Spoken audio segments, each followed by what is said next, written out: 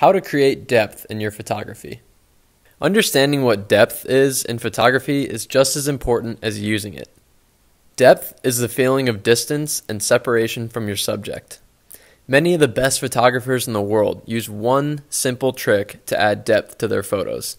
And by simple, I mean very simple. They show us the ground. Take this photo of a city skyline, for example.